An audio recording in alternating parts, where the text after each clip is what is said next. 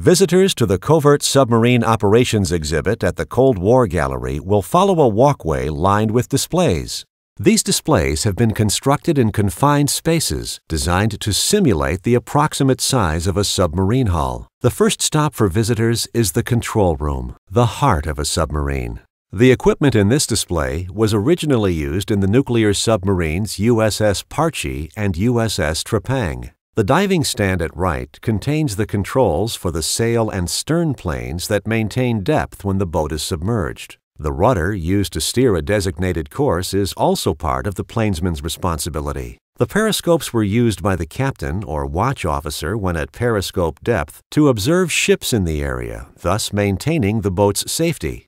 The ballast control panel in the background provided the operator with the status of all the boat's tanks and hull openings. The control room was manned continuously while at sea.